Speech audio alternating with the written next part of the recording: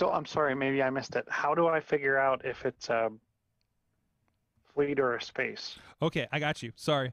So here's your tip, and here's a little bit of visual on here too if you're on the video version. So you'll see at the top here. Let me get to the front of the video.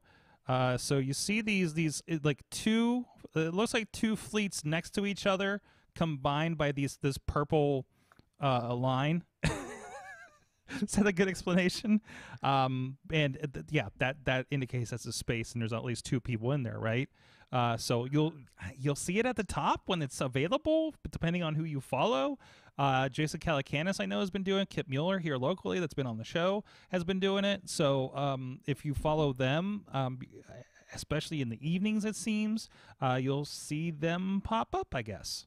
So that's I don't see any right now. listen, man, I can't tell you when to go see a shooting star. Okay, I can just tell you where the likelihood of you seeing a shooting star is, but I can't promise you're going to see a shooting star. Okay, I can't promise you're going to see Twitter Spaces pop up in your feed. You claim they exist. I claim if you look in the sky, one might appear. This thing. But you can't see the shooting star if you have Android, so that I can't help you with. So sorry about that. Speaking